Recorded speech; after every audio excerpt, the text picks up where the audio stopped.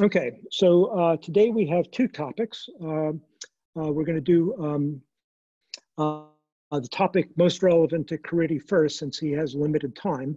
And that's, I think, mostly about revisiting the topics from last week's discussion, which I just watched. And then I'll be presenting the work that JF and I have been doing on the SES proposal, as we'll be presenting it, which is a very, very nice separation compared to the previous SES proposal. So on the, let's see, first of all, Caridi, did you have, was there more that you wanted to say before I react to last week's, or should I just go ahead and start my reaction to last week's discussion? No, I don't have anything that is materially different. There have been a couple of issues with the detached iframe, but those are follow up with vendors that we can also provide some feedback here. Things that are sort of affecting a little bit the new system that we use for membranes in detached iframes, but we can talk about that later. Okay. So first of all, I'm really, really glad that you've been really stressing the membrane mechanism under out-of-memory attacks. And I'm very glad that it looks like in current JavaScript, you can actually protect membrane separation in one direction. And when I say in one direction, as I understand it, all of your attacks is to try to prevent the outer realm leaking into the inner realm. You're not trying to, so it's basically, it's a one-way attack. You're not trying to prevent the outer membrane, the outer realm from attacking the inner realm. And trying to get the objects from the inner realm to leak into the outer realm. So I wanted to start out with 2 points.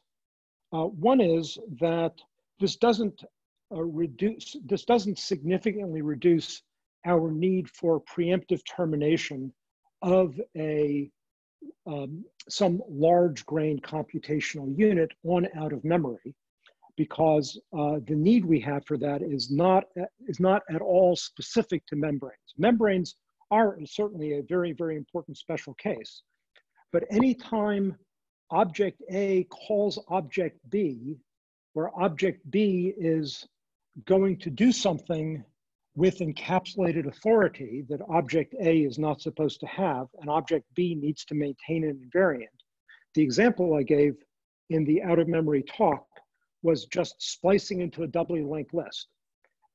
If object A calls object B has an internal data structure that it's maintaining that needs integrity, that has a doubly linked list in it, that object A is not supposed to be able to see or manipulate. Object A could strategically bring the system to an almost out-of-memory condition, then call B, causing B to fail to splice the doubly linked list, leaving it in an ill-formed state. And for that, there's no reasonable try-catch or try-finally strategy that's going to rescue B, because you can fail at, those things can fail at any time. And if you try to, so you don't even know what failed if you failed, and even if you did know, when you're trying to repair it, you could fail again. So I think in general, out of memory has to be, you have to be able to opt into a situation where out of memory causes preemptive termination of whatever computational unit is necessary to contain all potential corruption. So perhaps the agent, perhaps something smaller, if we can figure out something smaller, perhaps the agent cluster even, if we can't contain it at shared array buffers.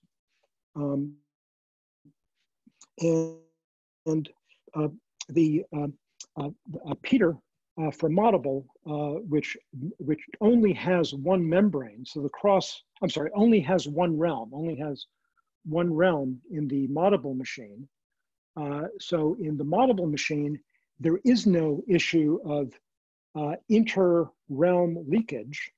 Nevertheless, when he saw the out-of-memory stuff, he reacted that this is crucial for what they're doing, because in a device, when you run out of memory, you can't simply have the device proceed having lost integrity. You want to reboot or something. You want to do something severe. And you want to be able to do that reliably. Yeah, I get that. I think, yeah, I don't have any issue with pursuing that. I see the separation. One comment is that I'm not sure that you have think about this. It's like the termination also has to work in a way that is sort of a useful when you have buckles of code or recursive or something like that. Because in our case, if that exists and the user opting to it, you should be able to do so in a way that they attempt to do some computations that are protected by this syntax most likely. And during those computations, they call out someone else from the outer membrane from the outside of the membrane that also protects themselves and such. So it's sort of I don't see any problem with the membrane just saying our job is to protect against the very particular type of issues. We protect it in a way that we do not leak objects. But if you want to have termination in your code to protect yourself, you should be able to do so. Okay, good. So I think we're aligned. Also wanted to mention that, let's see, Michael, if I understood correctly, you're proposing that a deep rewrite that's counting stack depth might provide some help. And so the thing I wanted to point out is that it's not just a out of stack issue, it's also an out of heap issue. Yes, and I feel that I don't have enough information or examples where we can exercise that and see how it goes. Yeah. If you have any concrete example that we can use, that would be great, because then we can try to figure out if there's anything missing in what we have. Most likely there is, because you're not crossing the membrane. The overflow in that case is just like an overflow of the stack in all the functions that you own. So the error will come from the thing that you own, because if you are going to access something from the outer membrane, then you're going through the membrane, and the membrane protects against overflows on the other side. So I feel that it might work, but I need examples.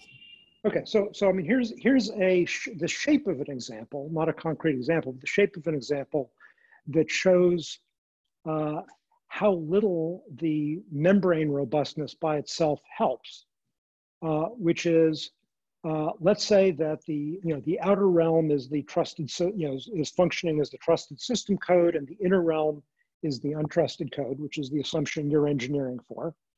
And let's say that the inner realm knows that after it returns to the outer realm is going to do some operation within the outer realm that is going to allocate memory as part of that operation.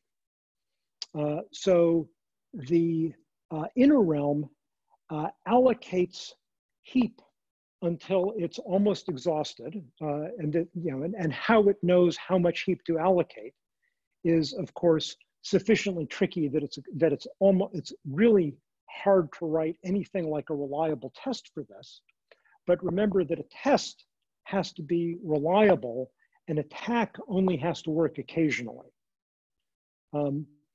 So in any case, so the inner realm allocates until it's almost out of heap. It returns to the outer realm. And then the outer realm manipulates its own internal data structures, but where a out of heap error during a crucial part of the outer realm's internal algorithms causes it to lose integrity in a way that the attack code anticipated, such that the attack code can now exploit the particular form of integrity loss that it induced in the outer realm.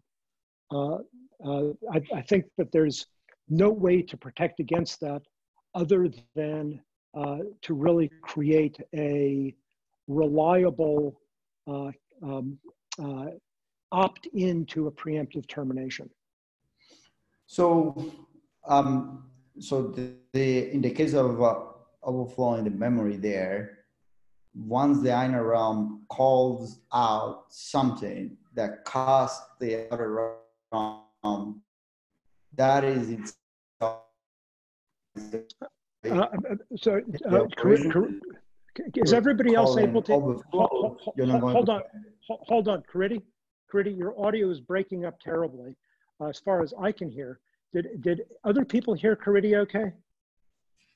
No, it broke up. No, it's where I am right now. The connection is terrible here. Okay, let's see. See if I can move it to a better place, like get a little bit better connection. Okay. Mark, I would suggest taking a moment to pause and help Dan get up to speed. It seems like he's a little bit behind the cycle. Oh, okay. So Dan, have you? I'm responding to the conversation from last week, which I was not there last week, but I just watched the video, and the particular part that we're discussing right now is the attacks due to various out-of-memory conditions being able to be induced by allocating almost to out-of-memory, and then the fact that a out-of-memory error is not necessarily fatal means that things can continue to execute after some algorithm has lost integrity because it hit an out-of-memory error at some point it was not prepared for. So Karidi last week was explained the work they've been doing on trying to create a membrane such that specifically for the membrane separation between an outer trusted realm and an inner untrusted realm. So just one-way suspicion, not mutual suspicion. They were able to enhance the membrane mechanism so that the inner realm could not compromise membrane separation through out of memory, specifically through out of stack, could not compromise the membrane separation in order for the inner realm to obtain direct access to an object from the outer realm. And I think what they were explaining would probably work for out of heap as well. But I was explaining that it's wonderful to be able to solve it for membranes, and it's wonderful if the membrane special case can be solved on current JavaScript. But altogether, we have, the membranes are only one special case. The ability to corrupt other code and other data structures by out of memory is a pervasive danger. And I think that there's no realistic protection against that without some new mechanism like opting into preemptive termination, which is what I've been proposing. Right. So I think, so what I'm trying to explain is that the protection that we offer is for leaking objects from the outer realm. And that's the key part of it. And when you allocate the memory inside the inner realm, and then you go and cross the membrane to do some sorry, operations. hold on, other audio problem. Whoever has kids in the background, please mute. That's me as well. A lot of noise here. Okay, sorry. So you should not mute. Okay, so go on. Okay, let me, hold on.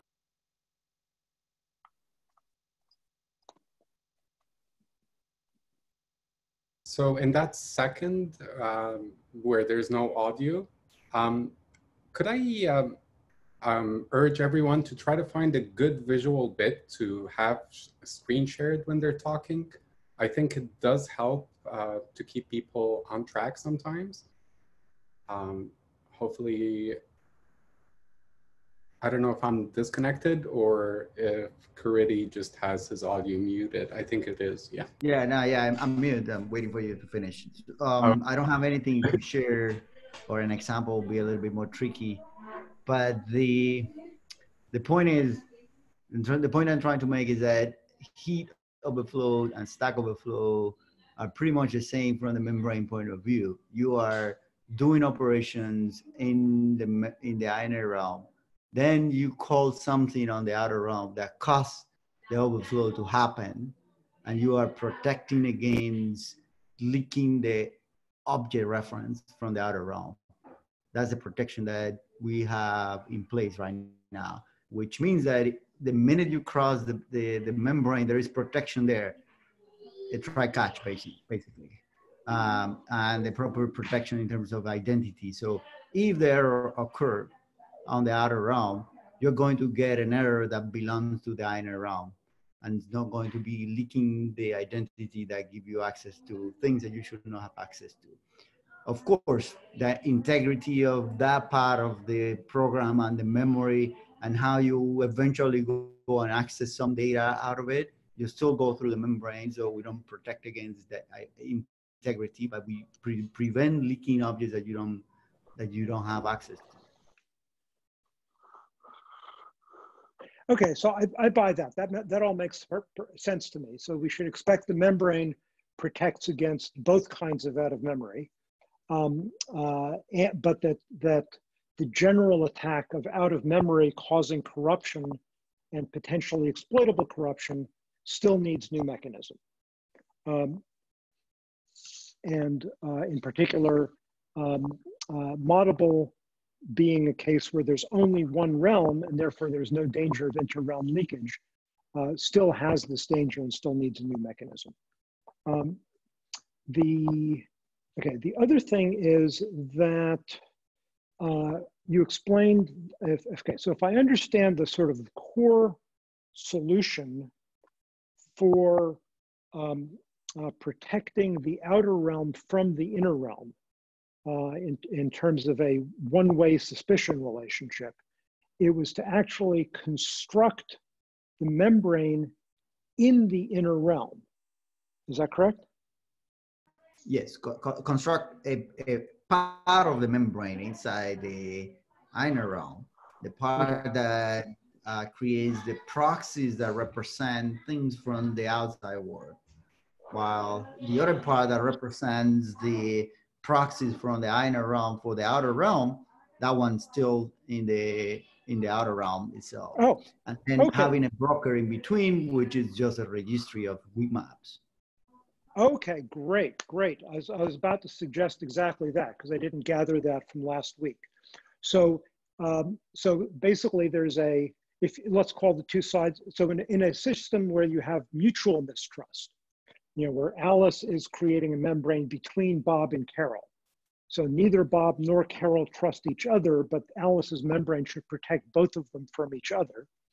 The thing that you've done is a mechanism in that the Bob side of the membrane would actually be created out of proxies and shadow target objects from Bob's realm. And the side of the membrane exposed to Carol's realm would actually be constructed out of proxy and shadow target objects from Carol's realm. Is that correct? Yes. Excellent, excellent. And the communication between these two pieces that is also created by Alice is just a record of weak maps that they can share between the two of them, so they can do lookups and identity preserving operations. But it's just a registry. There's no code running on Alice itself. Alice is just creating that record. Okay, great. And the handlers of the Bob realm proxies would be handlers also created from Bob realm objects? Yes, everything. Okay. The shadow target, the handler, the traps, everything must be on the same realm that is sort of containing the operations. Yeah. Okay, and it's the handler that it's the handler code that that has captured the pointer to the object from the other realm, because it then has to do the reflect operations in order to turn these into the cross realm operations, right? It's the handler that has to actually operate on the foreign object. Is that correct? Yes. Let me share. I think. Let me share here quickly the operation that are really important to understand here, just for the sake of everyone understanding this. This is on. This is the code that runs inside. Secure value is the code that creates the proxies inside the inner realm. And when you are about to call something from the outside, this is the applied trap on the proxy. So you create a proxy of a function that is in the outer realm, and you're going to call it right now. When you're going to call it, you're going to call it using the reflect.applied from the outer realm with the target that belongs to the outer realm, with the argument list and this value from the outer realm. So the operation itself, and this is the one that protects against the overflow. So okay. you try catching the operation. Okay. So there's I'm not understanding the conventions needed to read this code.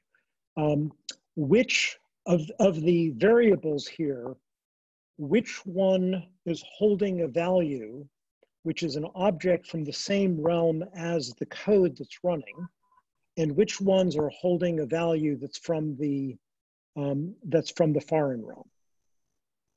So the only object that is from the outer realm here is this target. This is the real target that is being represented by the shadow target. Okay. So this target belongs to the outer realm. That's why we call it raw. Everything that is raw here belongs to the outer realm. You're storing, I see the const open curly target colon raw target close curly equal this. I mean, that whole line 362. This is the handler object, because this is yeah. We use the handler object to store the original target, and the shadow target comes as an argument. Okay, so you're storing it as a public property on the handler. I mean, I understand the handler is encapsulated, so it's actually safe, but it's you could have. I mean, if you. Yeah, I could use a weak map there to not even add it there, because this object is, you're right.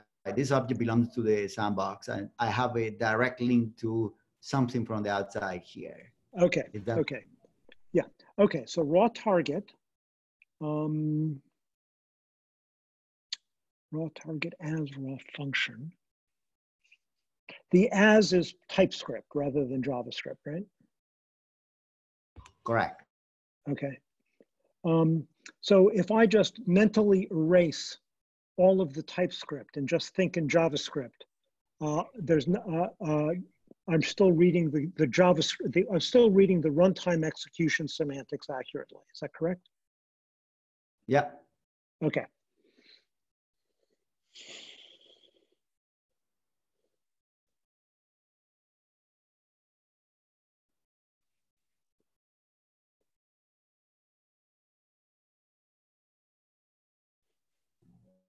And just for you, the raw environment is the broker between the two sides of the membrane. That's the one that allow me to get reference to object from the outside realm. Okay.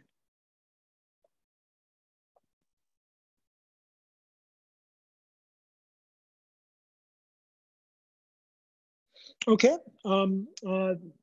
And raw apply hook, that's a function from this realm, correct? This is a function from the outer realm. This is reflector apply from the outer realm. Reflect dot apply from the, interesting. And the reason for that one, even though not necessarily, initially we were using reflector apply from this realm because you're just asking the engine to call a function raw target with these arguments. Yeah. The reason this line is detach iframe. In a detached iframe in Chrome, when you are some code there, they do some extra checks to see if the callback that you're calling is from a detached iframe, and then they throw some error. So the solution that we found was, well, not even the execution of the reflect dot applied or reflect dot construct should be from the inner realm. Instead, they should be from the outer realm because we're calling things from the outer realm. Okay. So is the convention here that raw, every variable that's holding something from a foreign realm is held by a variable named raw, and raw only holds such variable. Yeah, that it's an if and only if. That, okay, great. Yeah, this looks, yeah, good. So in this code, every time that we interact with raw, we have to do try catch because we don't know what's going to happen there on the outer realm. Might be stack overflow, might be heap overflow. You could be just a throw an error, and we need to protect against that so we can recreate error when needed for the inner realm. Okay. And what realm is raw env in? It's on the outer realm. Because remember, we don't have, with this thing, we don't have a communication between two inner realms. We have the outer realm, sort of a root realm, let's call it root realm for now, which is the marshal. If you need two sandboxes, you create two of them and they don't communicate with each other. They always go through the marshal. So if this code is symmetric, couldn't Alice create both realms, Bob and Carol, and just put a membrane directly between them that does not go back through? Yeah, you could do that with this kind of membrane. Yes. Okay, great. We just don't do it because we want to have the marshal in place. Okay, good. So that was everything I had to say about the membrane, the out of memory topic. The other, so if there's more you want to say on this topic, let's do that before I change topics. No. Okay. So the other one was the issue of whether the realm API should create an isolated realm or a realm that's attached to all of the host-specific behavior, and also the question of what the hook should be. And I think there was an implicit understanding of a particular constraint on the design that's important to me, but it wasn't set explicitly. So I want to say it explicitly and see if it's consistent with what we talked about, which is, it's not just the case that we want to separate the new realm from the actual host.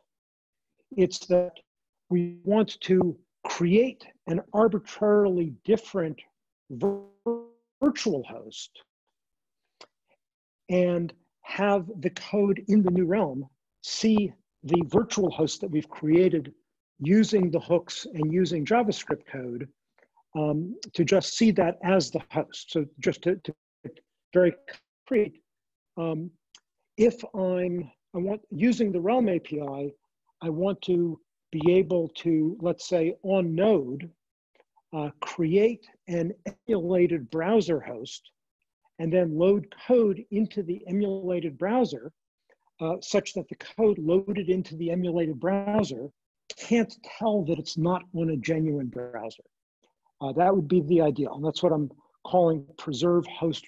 That's the goal that I touched on last time that I'll be presenting this time, preserve host virtualizability.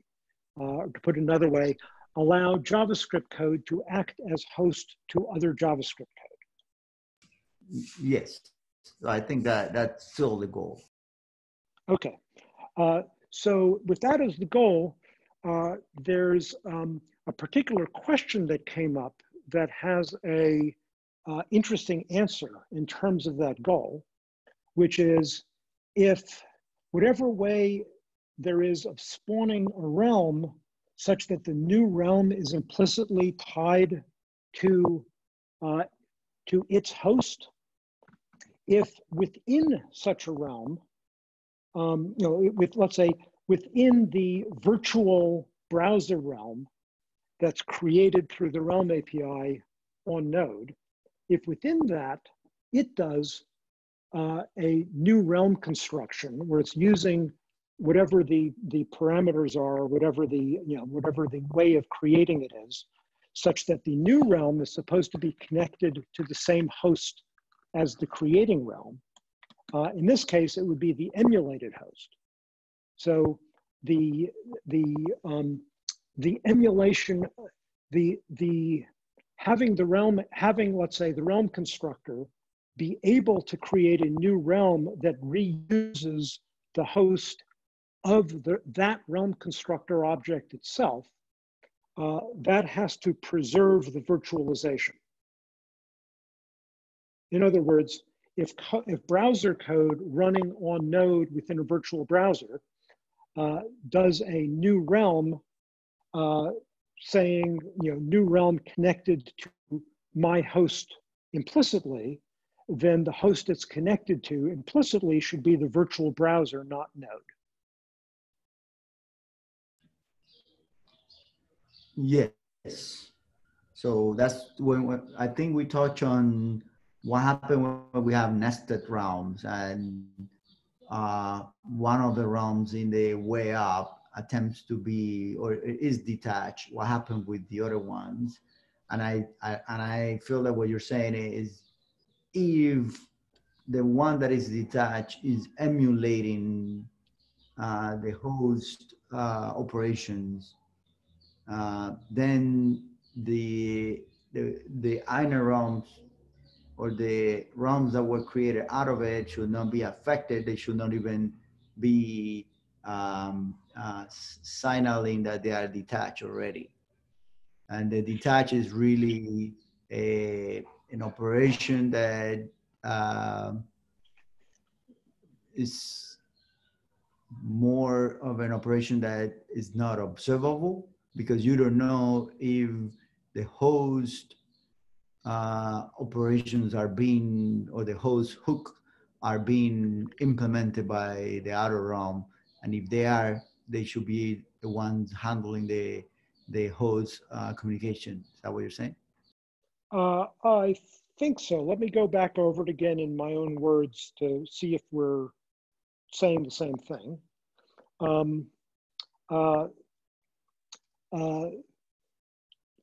Normal realm A running on Node, so realm A that sees as its host Node with no illusion, creates realm B and detaches it. There's also, by the way, the fact that it creates it first and then detaches it creates some temporal issues that I'm very confused about that we'll need to come back to. But to avoid the temporal issues, let's say that we just have two operations, create attached realm and create detached realm. So realm A does a create detached realm, which creates realm B, and create detached realm, it provides all of the hooks to the create detached realm operation so that code provided by realm A can act as a virtual browser to code running in realm B. So so the realm B code is what you refer to as detached. It's completely isolated from the node host, but its host operations are being intercepted and act according to the hooks provided by the code running in realm A. Okay, now realm B now creates an attached realm, C. So C is A's grandchild. Since it's creating an attached realm, what it's attached to is whatever the behavior is of the hooks that A provided to emulate the host of B. So the emulated host of B is also the emulated host of C, since that's what C is attached to.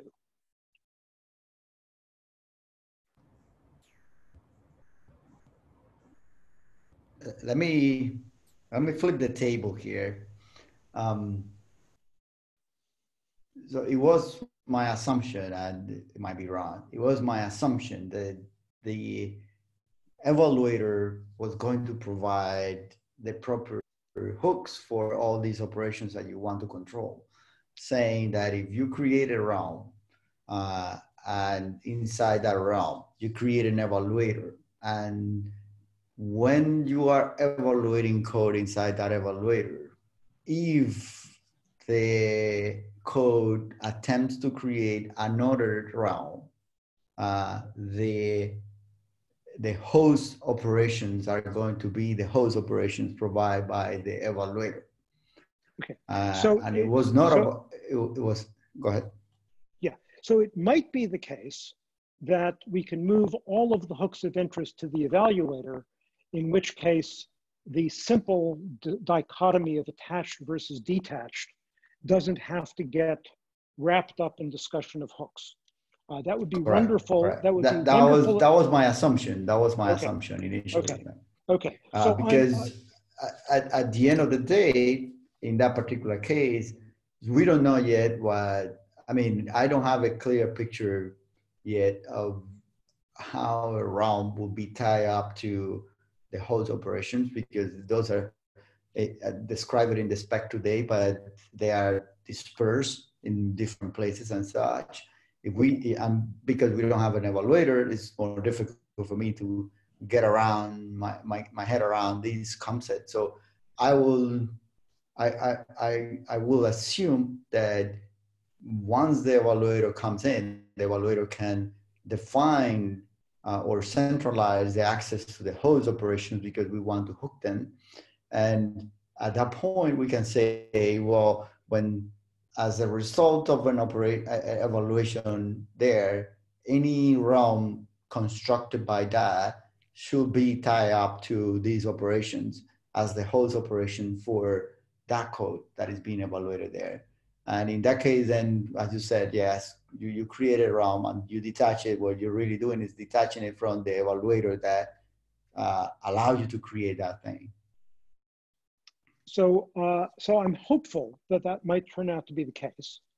And I don't have off the top of my head any host hooks that have to be at the realm level rather than the evaluator level. So if that turns out to be the case, then the simple story works, and that's great. But in order to just make my point in case it doesn't work, let me take an example of a hook that would naturally be at the realm level, but if we decide not to provide it at the realm level, it's an easy thing to work around. So this is not a compelling example, it's just an illustrative example, which is date.now. Now is provided by a primordial. A primordial evaluator, it's per realm. So obviously you can create a realm and then go ahead and monkey patch date.now, and the date constructor could be whatever the hell you want, which is why it's not a compelling example. But let's say that rather than creating the primordials and then monkey patching before you allow it to be used, that you simply wanted to provide a current time hook, because the semantics of date.now is that it calls a host function to obtain the current time. So that's an example of something where if you create a detached realm, the detached realm should not have access to the current time according to the real host. So the code in A that's creating detached realm B might use the realm API to provide a current time hook. That, let's say it says date.now is always 5. So then the new set of primordials for realm B would have its date constructor and its date.now function would always say the current time is 5. If inside realm B, it creates an attached realm C, so that C inherits all of B's host behavior. B's current time host behavior is 5, so C would implicitly get 5 as the, whenever code inside C asks what the current time is, it would get 5 because realm C being attached has inherited host behavior from B.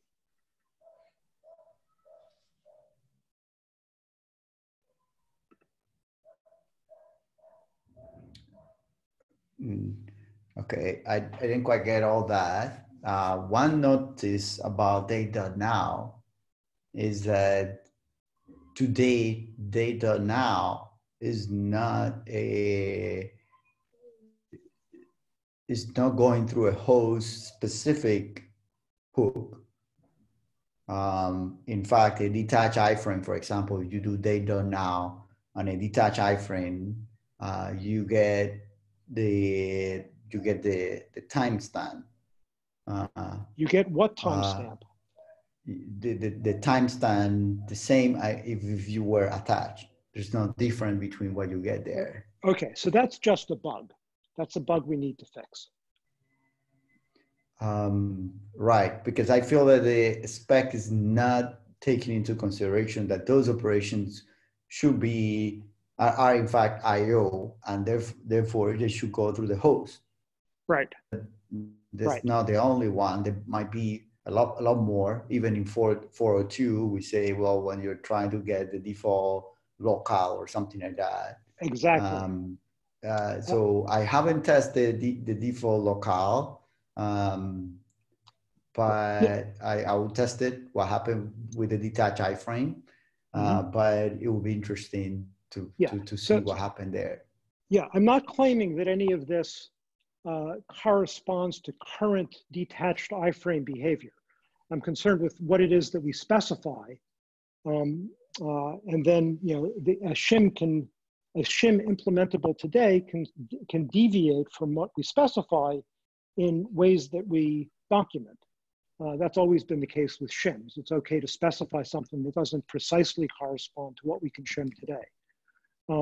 Also, the date.now thing, well, as I mentioned, you can always do it with monkey patching. So it's no more than an illustrative example. But one of the things that we really do need to do as part of getting all this right is to identify all of the host hooks and make it explicit that these are host hooks. And then to make sure that anything that's a host hook can be trapped somewhere. And trapping it, you know, to the degree to which we can trap it in the evaluator rather than trapping it in the realm, that's great. No,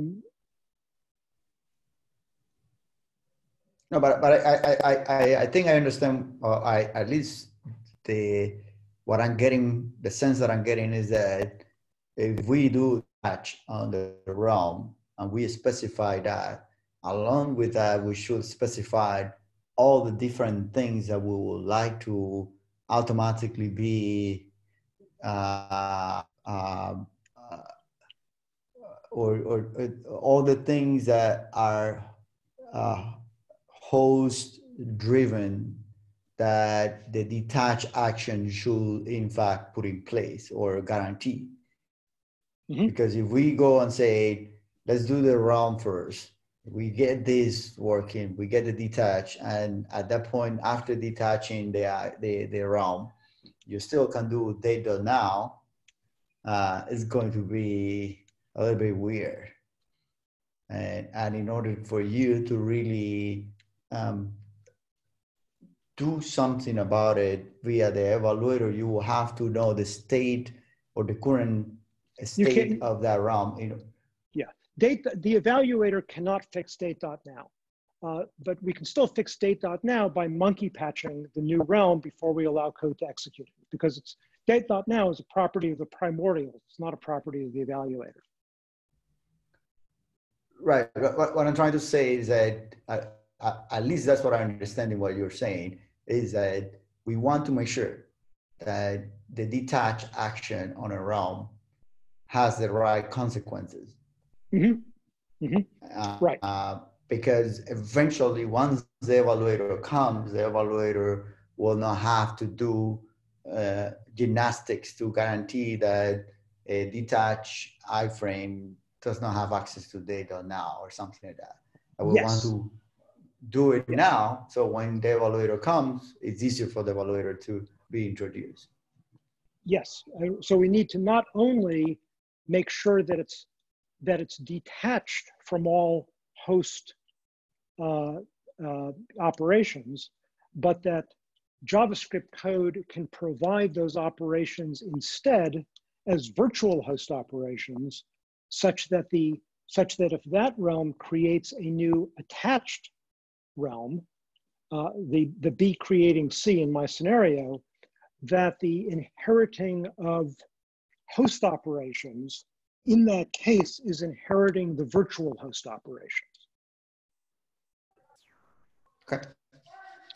Yeah, I'm fine with that.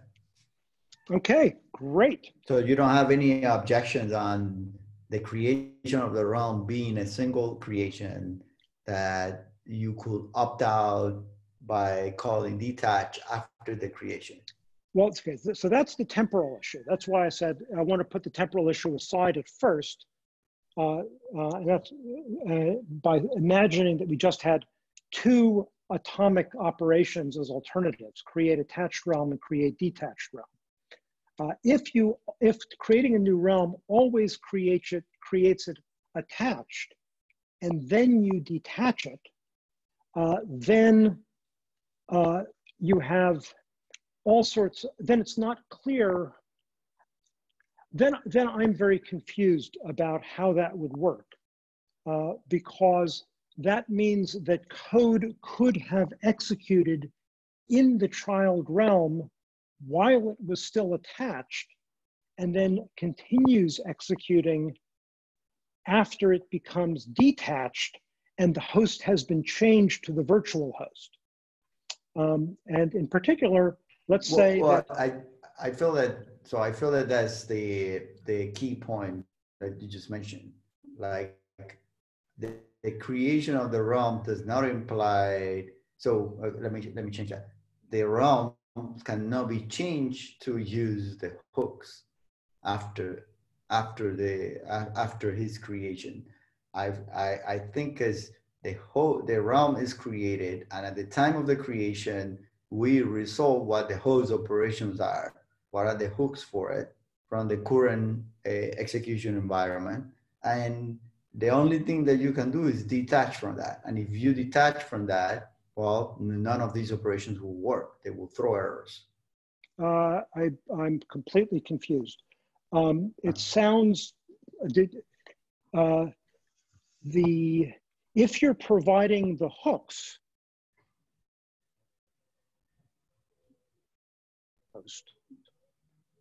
so it's when you provide the hooks that you should be detached from the outer realm.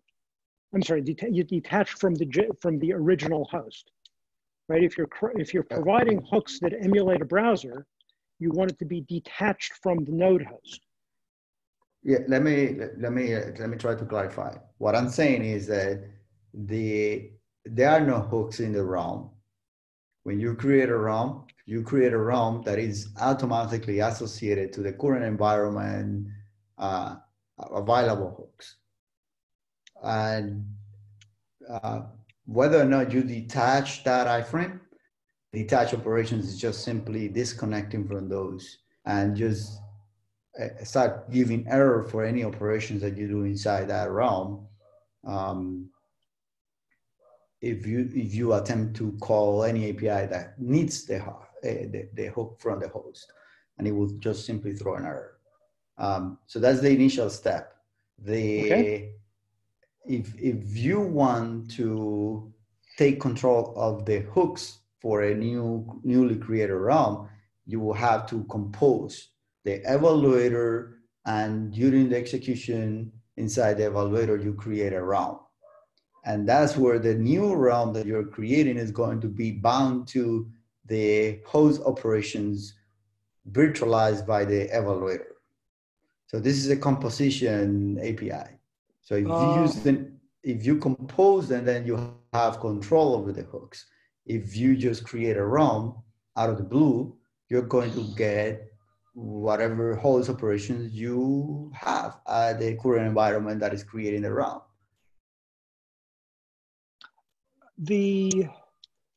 I think we're still working on two different conceptual models. I think you're saying that you want to move all the hooks in, all the ability to hook into the evaluator API, even if the functionality that you're hooking is not about evaluation, but it's functionality like date.now that is realm-wide? Yes. Okay, that does not make sense to me.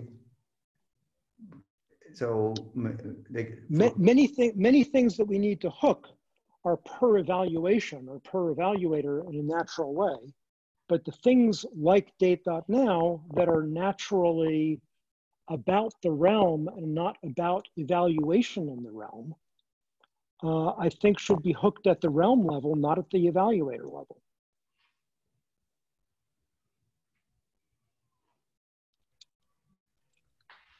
So does that mean that then if I detach the realm, I should still be able to get date.now? You should still be able to get date.now, but the date.now is not calling the original host, it's calling the hook. So when you create a detached realm, you provide JavaScript code, you provide the hook code for emulating the host of the detached realm.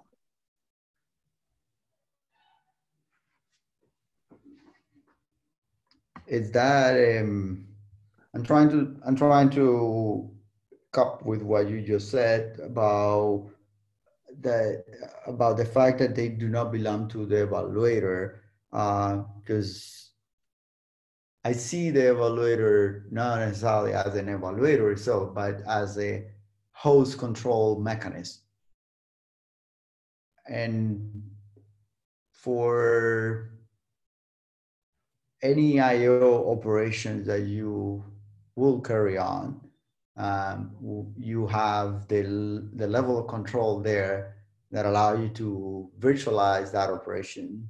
And date.now for me is just an IO operation. And I don't see a difference between date.now or any other thing that we feel that belongs to the evaluator today. Can you elaborate more on why do you think that this is different? You've got multiple evaluators operating with a shared set of primordials. so the behavior of the primordials cannot depend on which evaluator the code that called the primordial was evaluating in, right? And I don't want to have to create two realms just in order to get one virtual realm. I want to just be able to Can I raise a point of order here that we're halfway through the meeting and okay. Dan Connolly is in attendance and wanting to work on the SES stuff. Okay. Caridi, have we gotten to a point where we understand what we're disagreeing about? I think so. Okay, good. Good. So I'm going to. So yeah, it's. There's a lot I want to say on the other topics. So if this is a good settling point, I propose we switch to the other topic. Yep, good for me. Okay, good. And we'll start by presenting.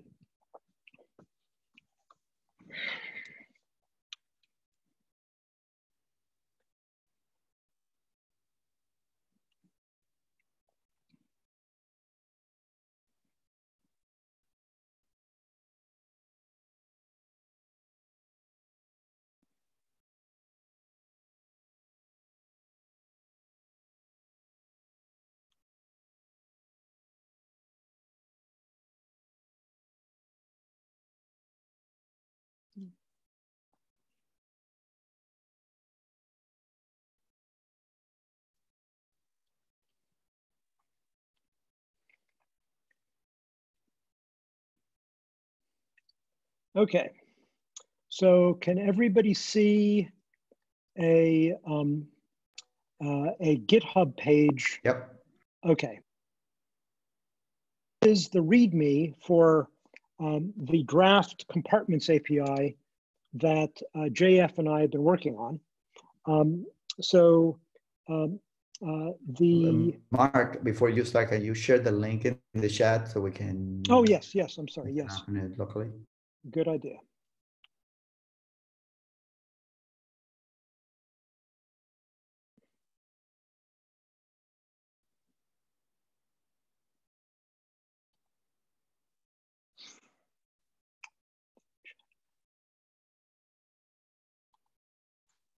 Okay, I just shared the link, I think.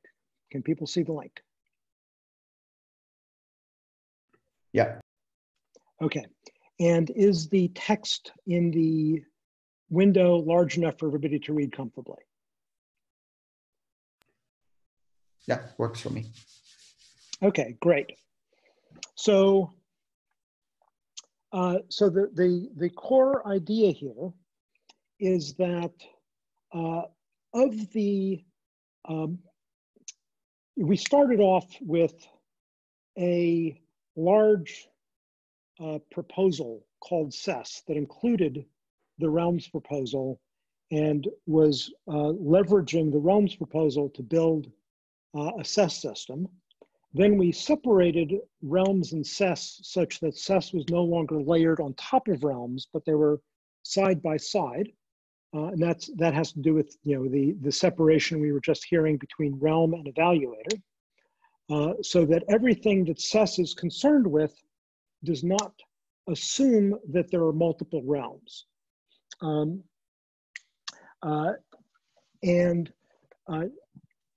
now we're proposing to make a further separation of that into two proposals, because we noticed a very clear separation that's very much thanks to the work of Moddable and TC53, which is what Moddable has built as one of their configuration options, but the important configuration option from our perspective, and the one that corresponds to the base machine for the TC53 standards work, is a single realm SES environment that by default has no runtime evaluators, that is consistent with all JavaScript code, all JavaScript module code, getting compiled and loaded ahead of time at initialization time, such that the thing that's running on the device does not necessarily have the ability to accept new JavaScript module source code at runtime that was not already known about at start time. It also doesn't need to have the APIs for building a SES environment out of a non-SES environment. And therefore, for example, if it does provide for runtime evaluation, which I'll get to in a moment, that it doesn't need to accommodate sloppy mode, because the sloppy mode simply doesn't exist in a SES machine. So there's a whole lot of complexity that we leave aside if we focus on the side of this where we're just focusing on the standalone SES machine. I should also find and paste the URL for the standalone SES proposal, which is what Moddable started from. Hold on, let me get that. While Mark's digging that up, I just want to make a comment for the video. It would be a good idea for us to have a diagram somewhere of how each of these specifications, including the addition of proxy and weak map to the ECMAScript standard, relate to each other. Like what dependencies there are, or for that matter, what concurrent, how they might be related to each other. I'm just saying, if someone could take, say, an hour to draw up a diagram for that, that would be helpful.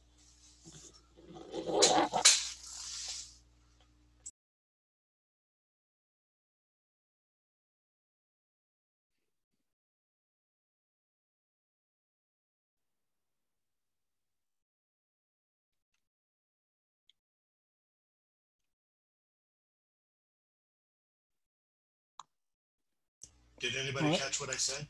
I did. I agree. I think it would be extremely helpful. I'm still navigating to find the standalone SES implementation documents. Why is this so hard to find? Just looking at it. Okay, hold on.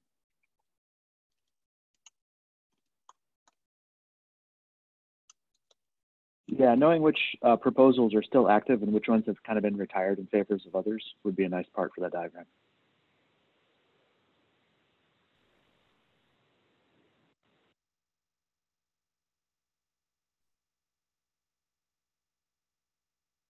Okay, I have found it. So just from my end, I'm not sure if anybody else has seen that. Your browser content rendering is stuck. The address bar is changing. So I was actually purposely not searching for it in the window that I'm presenting, so as not to bother everybody with my searches. But I just pasted into the chat the draft spec for standalone SES, which I've also now put into a new tab and switched the window to. So does everybody see the draft spec for standalone SES? Yep. Yeah. Okay.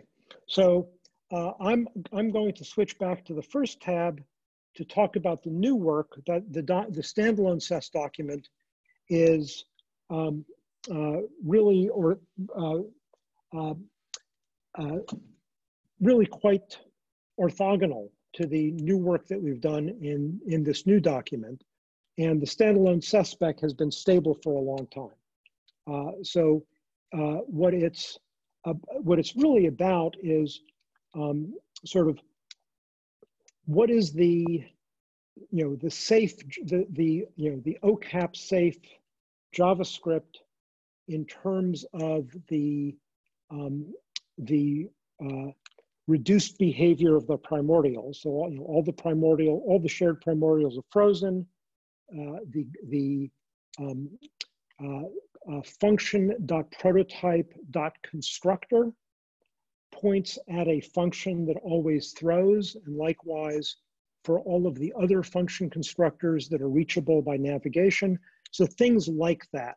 Date.now acts like the date is always nan, just all of those kinds of things. But then on top of that, we've been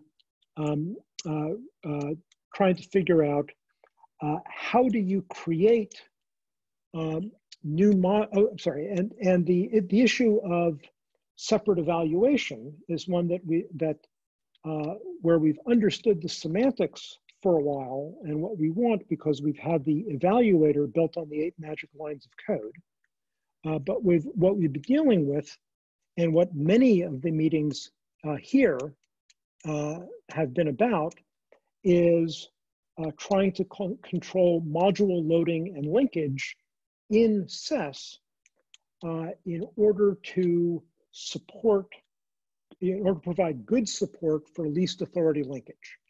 And that's what TC53 needs, that's what Moddable needs, that's what we need, and certainly everybody building on SES within a full JavaScript, like MetaMask in the browser and like Node, what they need as well.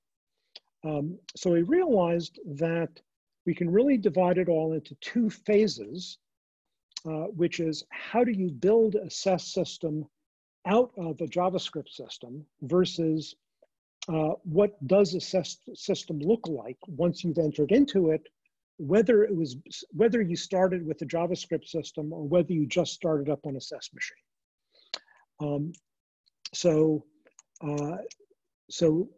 We're now dealing with just the second in the proposal labeled SES, and we'll take all the creation issues and put it into a separate proposal. And the big simplifying assumption for the SES machine is that it only has to deal with modules whose names and source codes were known about at the time that this SES machine started. That the SES machine starts with some kind of out-of-band configuration that gives it the full set of initial module source codes.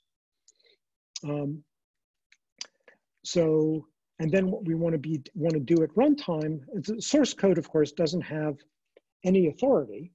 What we want to do at runtime is control the instantiation of those static modules, control their instantiation, control the scope that they're in, control how they're wired together, and control how whatever the initial authorities are from the host, allow the startup code to also subdivide, attenuate, and hand out those initial authorities. See a question from Dan Connolly. Initial module source code is invisible in this API, is it? That's correct, it's not visible. So the idea is that the start code, whatever code execution starts at, let's just call that main, that the main starts in an environment in which its import namespace includes all modules of concern. And therefore, when it creates other compartments, it can create the other compartments by mapping their import namespace into its own import namespace. And by controlling that mapping, it can do arbitrary rewiring of how those compartments see, how modules in those compartments see each other. So that's the idea here. Okay, so I think at this point, jumping directly into the API that's in front of us and explaining it is the thing to do. So Yeah, there's Mark, I have some clarification questions. yes. So if you have the out-of-band configuration as something that seems to be important here, does that out-of-band configuration is extracted from the source code? During that process of extracting that information, do you foresee people applying some sort of validation in a way that the linkage aspect of it doesn't have to be validated at the runtime? I understand the question. It's a very good question. Because it's already. I think the answer needs to be no. That obviously people can provide their own separate validation. But the reason I think the answer needs to be no is that if module foo has in it the declaration import bar, that there's no necessary static knowledge of what module that's actually supposed to be importing, because that's I see. So you're saying dynamic import is going to break that because they can do whatever import they want. Right. It's up to, so the compartment API, the API I'm about to explain, is intended to give the code, the runtime code within this proposal, the runtime code running on the SES machine, complete control over the import namespaces and the wiring together of modules through import namespaces. So if foo says it imports bar, it should be up to code using this API to determine at runtime what it actually imports. Okay. Okay. So so there's a compartment constructor. That's sort of the new API added to the standalone SES spec document that's in the other tab. The compartment API saying new compartment creates a new compartment instance. The new compartment instance has a new global object. The new global object is populated with exactly 3 per compartment initial objects, which we can refer to as evaluators, which is the eval function, the function constructor, and a new compartment constructor. So this was the big aha from Modible's previous work, is that saying new compartment is you're always providing, there's a parent-child relationship between the compartment that's the creating compartment and the created compartment. And we don't want to do that according to who called new constructor. Rather, we do it by which compartment constructor they did new on. So every time you create a new compartment, it gets its own compartment constructor. And then new compartment using that compartment constructor creates a compartment that's a child of the compartment that the compartment constructor came from. Compartment constructor takes, go ahead. Another clarification. So does this relationship also works across realms that you create inside that compartment? So we have not, I think that's an important question because this all needs to be consistent with the multi-realm world. So we have to have an answer to that question. And the reason that I hadn't thought about that question previously is that we're now focusing on the TC53 scenario and the moddable scenario where there's only one realm. But let me think it through right. Let me think it through right now, because it should be the case that the constraints give us exactly one answer. So ask me the question again.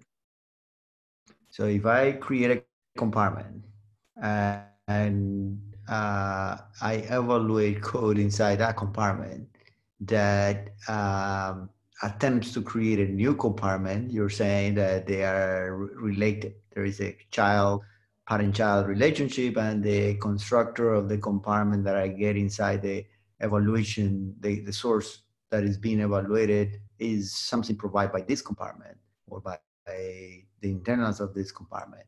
And the question is, what happens if, as part of the source that I'm evaluating, I create a new realm, and in that new realm, in the default evaluator of that realm, I try to create a new compartment.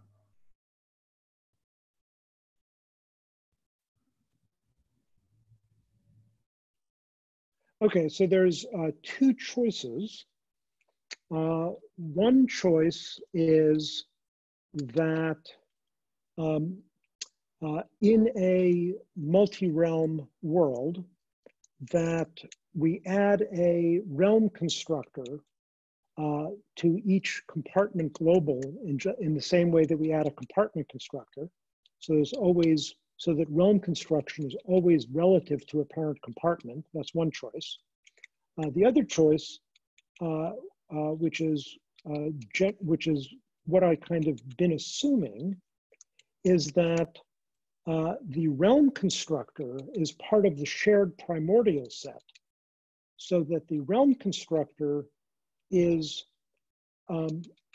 created as part of creating a realm. So the parent-child relationship would be from a child realm to a parent realm, but not from a child realm to a parent compartment. And I think that the thing that will determine which answer is right is exactly the issue we were just wrestling with, which is inheritance of host hook behavior. Yep. That's why I was asking this question, because I believe the compartment relationship should be cross-realm. You create a realm, you try to create a compartment. We need to figure out what is the thing that provides the current host operations, and that will be the compartment that is wrapping the realm. Mark, just an observation. I would suggest a third option, wherein this becomes a configuration determined in some way, either by the compartment constructor or the realm constructor. I'm just saying, make it configurable as an option. I would rather just pick one or the other. I think that configuration is going to be problematic. Yeah, because so go ahead, Corradi. Yeah, if you have a configuration, then is that configuration going to be propagated to new compartments that you create? So if you create 3 compartments nested, then now what? Do I need to provide the same configuration, or is it transitive? Okay. That's a fair point. Okay, so I think that's a great open issue. Let's table that, but remembering that we need to address it.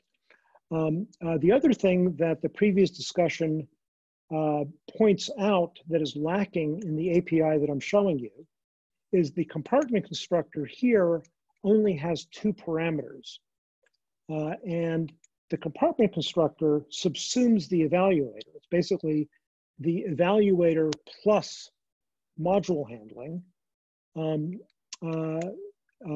And as we just discussed, probably a lot of the hooks that need to be provided to emulate a host. In fact, some of the hooks that need to be provided to emulate a host absolutely need to be provided per evaluator.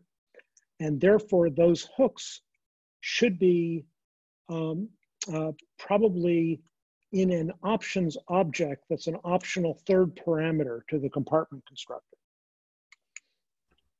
Yeah, and so I was about to ask that as well. Like, what I still fussy on what is the relationship between the compartment and the evaluator. Is the compartment the evaluator or an abstraction on top of it? And so there's let's separate that into specification and shim strategy. In what we want to specify, there is no separate concept of an evaluator. There is only the compartment. The compartment, an internal discussion in Agoric that I haven't yet gotten back to JF about. So I'm partially speaking for JF here, but with some things without yet having checked with him. The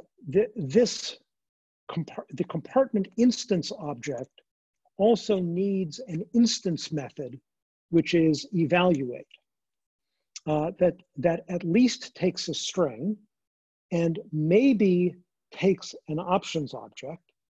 And now now the issue about which options go into the compartment constructor versus which options go into the evaluate method is another thing that we'll have to think about on a per options basis. But for many things, I would think that the right place to have extra options is in the compartment constructor. But since neither one is shown here, let me talk about what is shown. So the globals is an object in which the own properties of that object get copied onto the newly constructed global. So when you say new compartment, you get a new global object that is in which the global variables are of that new global object are first of all populated by the normal powerless global variables which correspond to the specified globals, object, array, etc. And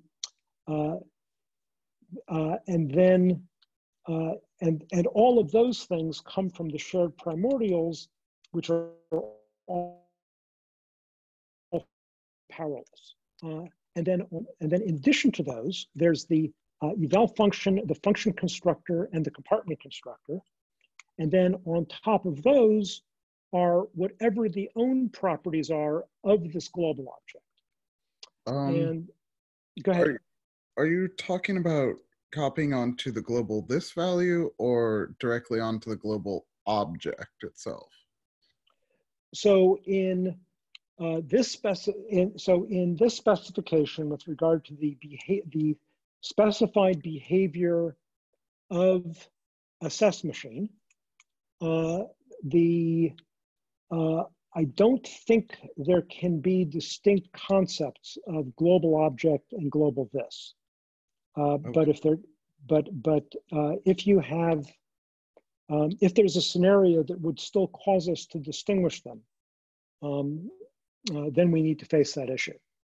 But I've been assuming that the global variables, the global variable lookup that gets beyond the global. Okay, I should also say, this proposal does not yet say anything whatsoever about the global lexical scope, and I think it does not need to.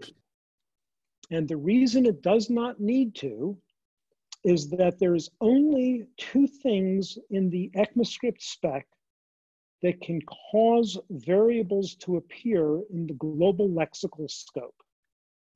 And that is a top-level let, const, or class declaration in sloppy code, whether evaluated as script code or as eval code, or a top-level let, const, or class declaration in strict code evaluated as script code. And none of those cases are possible on an SES machine. An SES machine, the thing that we're specifying here, only supports code running as module code or code running as strict eval code. And for both of those, top-level let, const, or class are contained to that source unit, contained to that evaluation. They do not leak into anything global. This thing does not need a global lexical environment. We can completely dispense with that concept, which is great. And then the other thing that the only other case that I know of that causes a need to distinguish, yes? No script code. The pixel demo, the instructions at least, involve pasting in a thing that runs mentally. It looks like a script to me. So, you know, it's not directly relevant, but some of our current code uses script stuff.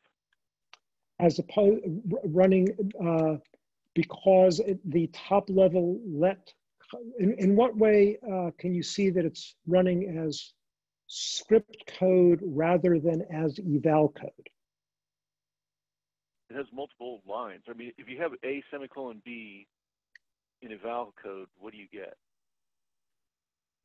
What do you get as the completion value? Yeah. You get the completion value of B. Wow, I have to check that. That's not my experience. All right. So, okay. A little bit backtracking. It seems like the only concerns for at least web browser emulation here would be cross-frame properties are visibly different just because they have some censoring going on. Right. So for dealing with, so this is sort of, you know, so this is the same category of question as the one Caridi was asking, which is this spec as specifying SES behavior within the larger JavaScript context has to deal with issues that don't come up strictly in a TC53 context. The browser, because of frame navigation, has to deal with the distinction between you know, whether in the browser is called the window versus the window proxy. I think in the TC53 as the first concern for this API, we can for the moment put that aside. But obviously, like with Caridi's question about creating new realms, since the purpose of this is also to be part of a larger system that includes creating this within a JavaScript system and concerns about host virtualization, we have to face those issues.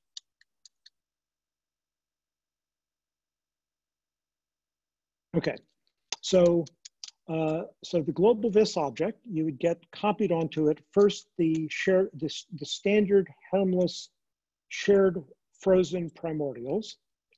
Then you would get added to the global vis object the a val function, function constructor, and val function, function constructor, and compartment constructor. And then you would get the own properties of this globals parameter. And that's obviously just a convenience because you could just add them yourself to the global after you create the compartment.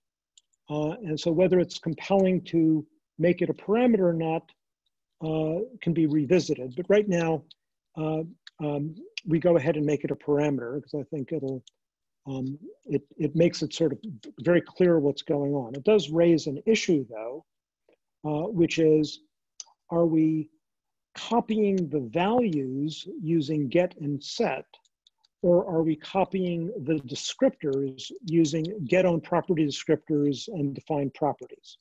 I can already state from the VM sandbox and Node, you should never copy the descriptor over. Really? It is a very bad source of bugs. It is really extremely bad. Do not do that. Can you say, because accessor properties get really wrong when you copy them over.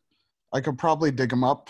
JS DOM in particular has had many attempts to try to fix that behavior in Node, and eventually they just stopped using that copy over behavior.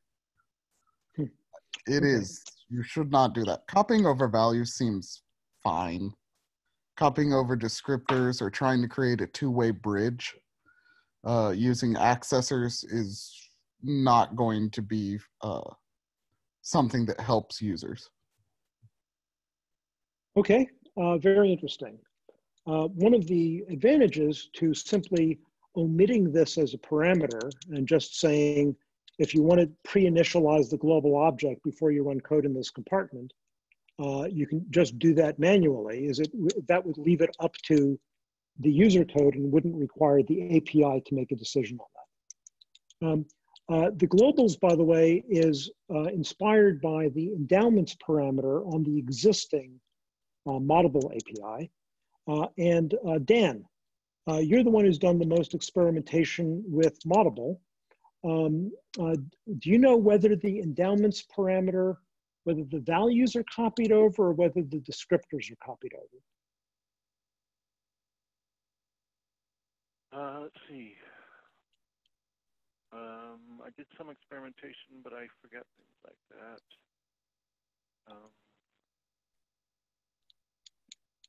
Yeah, I don't know if I've ever seen the difference.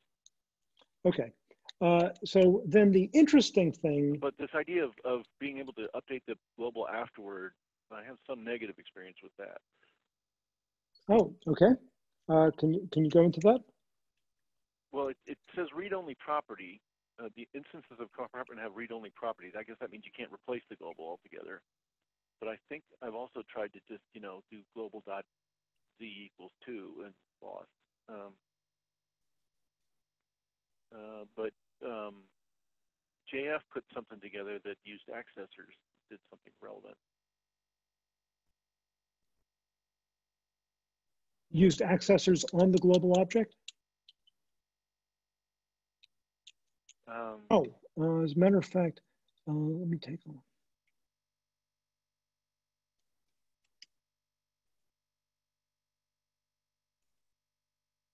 No. Okay, so in any case, so I think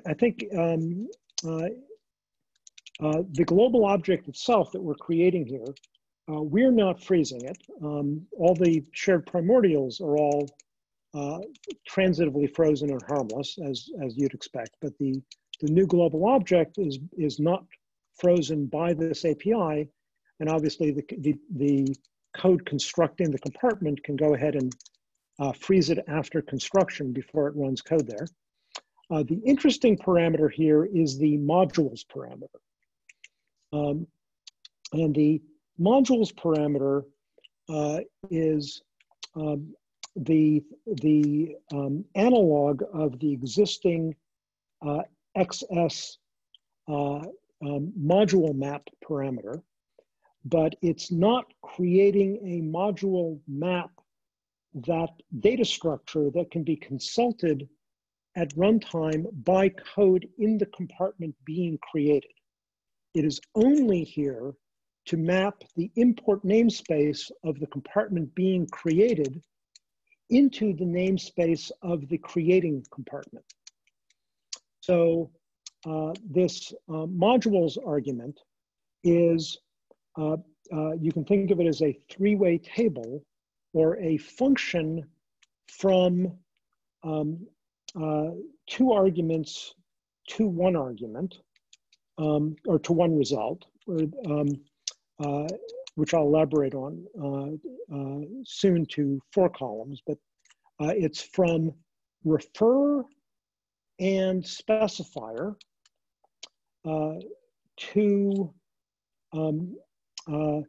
parent module name. So the specifier is in the child's namespace. The return result is in the parent's namespace. And that gives you the, and then the child can only address those modules that the parent has put into the child namespace. And there is a confusion that I have, or there's something I'm confused about. Let me put it in subjective terms. I don't know exactly what semantics Moddable intended, but when I try to figure it out, I get confused if this child-to-parent mapping is intended to give the child access to the same code to be, the same static module to be reinstantiated within the child's compartment, or give the child access to the module instance as seen by the parent. The latter is at least possible. Okay. So I think what we need is support for both, and a simple way to do that turned out to seem more usable than I expected, is to just make it a two parameters, basically a mapping from refer and specifier to parent module name and a flag, where the flag says, are you referring to the module code in the parent's namespace by this name, in which case the code gets reinstantiated or gets instantiated in the child compartment, whether or not it had ever been instantiated in the parent, or are you referring to the whatever instance the parent sees? So it's not necessarily instantiated in the parent, but it's whatever instance the parent sees, because the parent itself may have been granted that as wired to some other instance.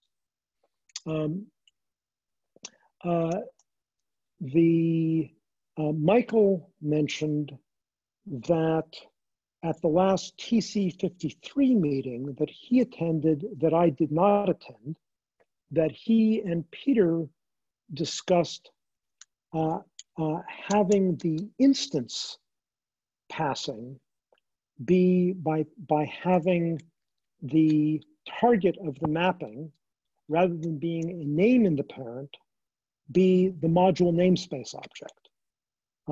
And that would create, I think, a very, very natural way to express this, which is the module namespace object obviously is specific to some instance, and then distinguishing a string from a module namespace object is an easy way to signal, are you passing access to code to be reinstantiated, or are you passing access to an instance? So was there any discussion about lazy instantiation there, where a compartment may be given access to a shared instance? So if I make two compartments, for example, and I want them to refer to the same eventual module namespace, but the parent realm has no intention of instantiating that module itself, I think it would be difficult for us to achieve that if we use this API as discussed. Okay, so I'm very glad you brought that up, because the question that I'm most urgently want to ask Peter and Patrick is there any reason for this modules parameter for the XS use case, for the XS implementation? Is there any reason to provide that as an object rather than as a function? Because the more I think of it, the more I don't see why they would prefer an object to a function. And if it's an object, it's still procedurally hookable because you can provide a proxy. So, and if it's, and in both cases, for any mapping, it should only be consulted once. It should never be, so if you provide a function, it should never be asked the same question twice, because the mechanism, the platform should memorize the answer as long as the question might be needed again, in which case the behavior of the function unambiguously encodes the same graph, the same mapping that an object would encode.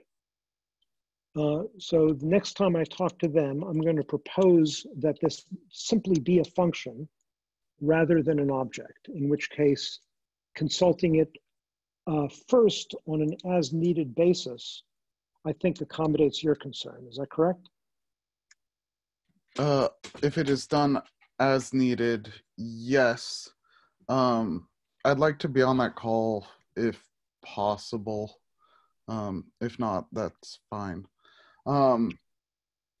There are some potential things you can't do statically.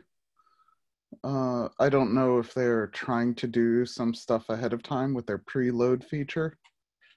Because I know if we do it at runtime on demand with a function, that may cause problems with their preload feature.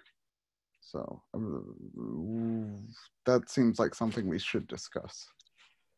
So, so what we have in mind for for this thing as a standalone, where there's no unanticipated module source code, is that the lazy version is still useful,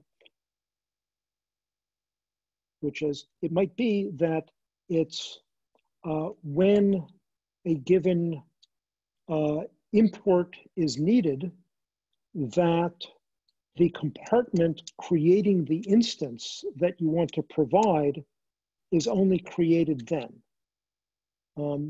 That would make sense even if all the static modules are preloaded.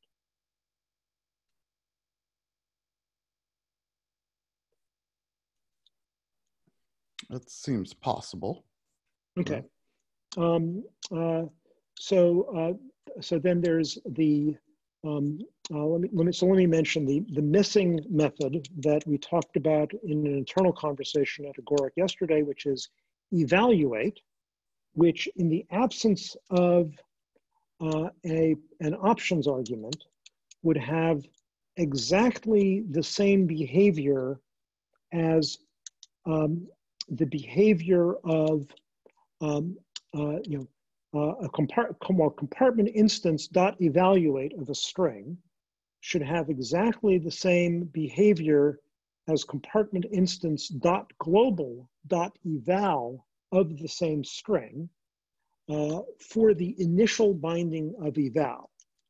But as Chip pointed out yesterday, eval being a binding on that global that starts out mutable can be replaced. So having a evaluate method on the compartment instance that's aliased to the same behavior but not subject to manipulation of the global object seems right to me. And it's a natural place to add options if we want them there, if we want options there. Then the import is essentially the same. The import instance method on the compartment here is stated, I'm actually a little bit confused here, is stated as the same behavior as the dynamic import expression. So I think what that has to mean is it's the same behavior as the dynamic import expression in the absence of a specifier. I'm sorry, in the absence of a referrer. In the absence of a referrer. So this isn't adequate as a hook for determining, oh, right, it's not intended to be a hook. It's just intended to start module execution within the compartment. And then the behavior of dynamic import expressions within code executing the compartment is not hooked by this method. It's simply done according to the module map, and the specifier provided as argument here is looked up in the child's module map.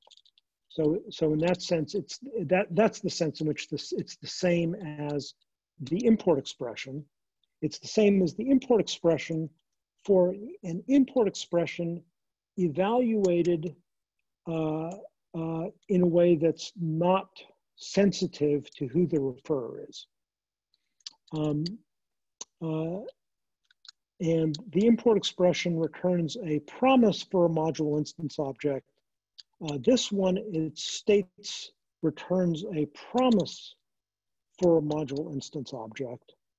And in the TC53, all code is preloaded use case, I'm actually not sure if that should be the only form of this. A synchronous form would seem possible under that assumption. But let me just make that a tabled question. And then there's the global, which is an accessor that just gives back the global object for the compartment. And then the cool thing in the rest of this file, which I've pasted at that first link, is JF provides a shim of a subset of what I've just explained to the existing XS, SES on XS machine, the actual thing that the actual SES machine that Moddable has built and the TC53 is using. JF was able to emulate this compartment API using the compartment API that they're providing. And then he was able to,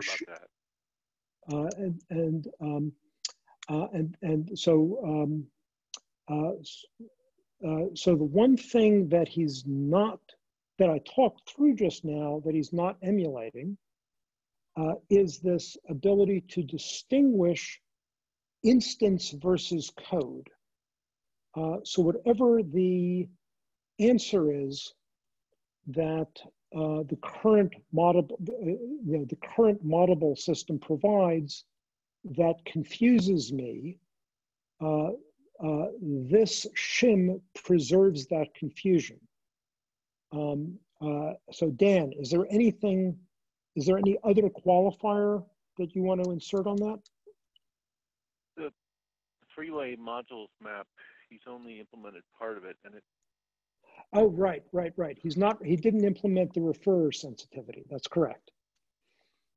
So he's assuming that the referrer, that the module map has he's only processing the portion of it in which the referrer name is specified as asterisk, meaning wildcard, which is supposed to match any referrer, because the current moddable compartment behavior does not give us referrer sensitivity, does not give us any ability to do our own mapping from referrer. That's correct. Right.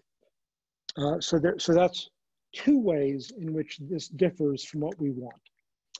The absence of referrer sensitivity and the control of code versus instance.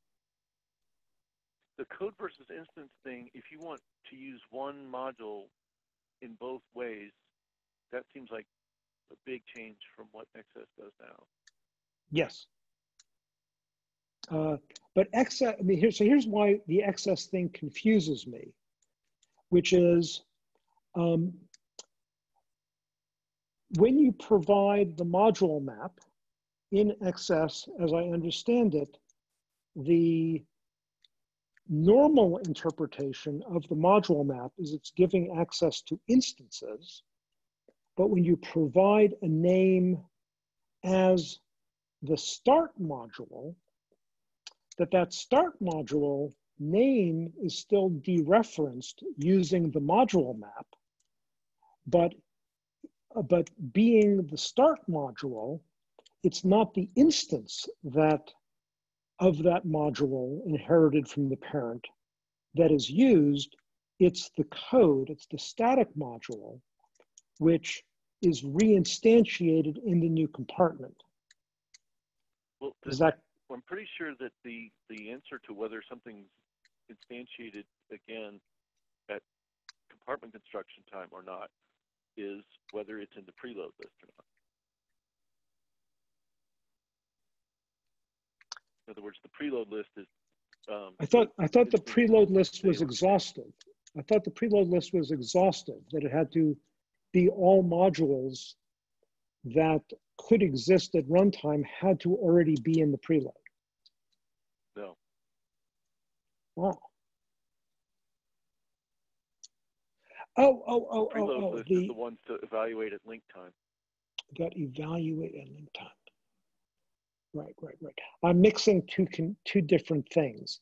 There's in the manifest versus in the manifest tagged as preload. Right. Everything has to be anticipated by being in the manifest. Okay, so now I am differently confused. Yeah. But I was definitely only paying attention to the distinction between anticipated, i.e. in the manifest, and not paying attention to whether it was flagged as preload. And that might be the answer, might be the current answer to everything I'm confused about. And now I have to reevaluate how that relates to the answer I was about to propose. Okay, very good. So it might be that if the preload distinction is an adequate way of dealing with the distinction I have in mind, and I don't know that it is, but if it is, then it might be that JF's shim, by inheriting that answer, has provided an adequate answer. That needs to be investigated. Very good. So what he provides in this file is both the shim of the new API in terms of the current behavior, modulo the refer and modulo this issue. And then what he does is he takes some of the XS examples that use the current XS API and rewrite them in terms of this API to show that this API is at least expressive enough to express their current examples.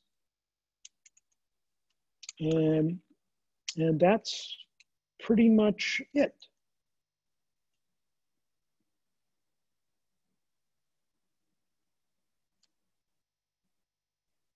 And I see it's 3 o'clock, so I will take quick questions, but then we should adjourn.